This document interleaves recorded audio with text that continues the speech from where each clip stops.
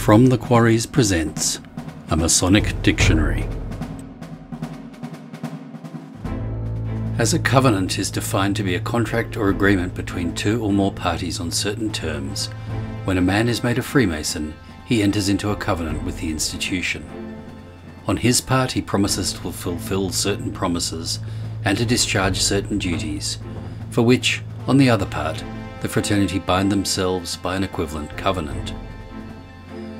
This covenant of Freemasonry is symbolized and sanctioned by the most important and essential of all the ceremonies of the institution. It is the very foundation stone which supports the whole edifice, and, unless it be properly laid, no superstructure can with any safety be erected. It is indeed the covenant that makes the Freemason.